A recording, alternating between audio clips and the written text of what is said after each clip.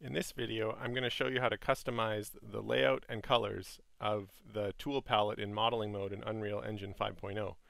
There's 79 icons in this tool palette, and they're all the same color with small labels. And so you might find that it can be hard once you get into the flow of modeling mode to find the tools you're looking for in this palette. And so we've added a few features specifically for modeling mode to try and help with that. So what you can do is you can go to Edit and go to your editor preferences and scroll down to modeling mode under the plugins section. And you'll see there's 4 sections here that are called UI customization. So what we can do is we can add things in here, and then that will reconfigure the tool palette in modeling mode. In 5.0 we don't currently have any ways for you to do this with drag and drop or right clicking, so the only way is via this sort of settings editor. So the first thing I'm going to do is I'm going to add some section reordering. So for instance, I use these attributes tools quite a bit sometimes, so I'm going to put attributes here, and then I'm going to add another one, and maybe we'll say mesh ops next. Okay, so now if I switch out of modeling mode and then back in, you're going to see now that the attributes tab is at the top instead of shapes, and then mesh ops, just like the ordering I put here. And then the rest of the palettes maintain the same ordering they have by default. So I can also make a favorite section. So for instance, I use this inspector tool all the time.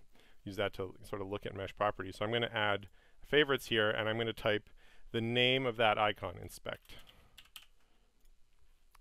Okay, I'm going to switch to select, and back to modeling, and now you see I have a favorite section there with the inspector tool.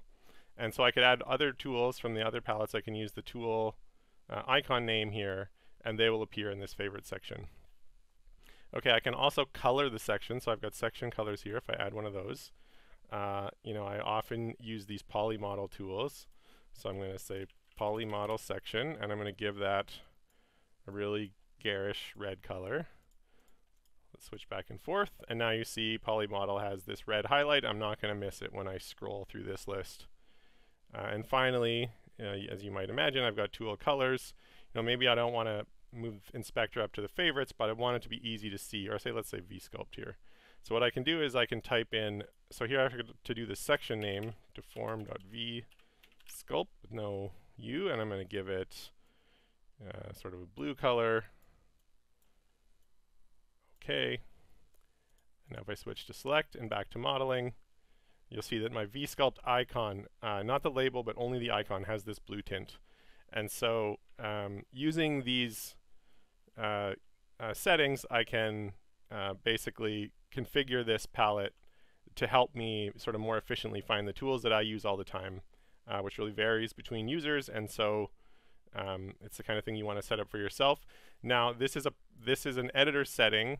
It's stored in the Editor.ini file inside your project. So if you open up that file, it's just a text file, and you can cut and paste this configuration to any other Editor.ini. So you can use that to share a setup between projects or between people working on the same project. Okay, thanks for watching. One little addendum to this video, I just discovered this after I said thanks for watching, is that there are export and import buttons up here. So if I click export, I can export just these settings to a ini file, and then I can use the import button to import them, and that will export a little text file that is just these settings that I've configured. So even easier than cutting and pasting between the ini files, you can just use export and import. Okay, thanks for watching, for real this time.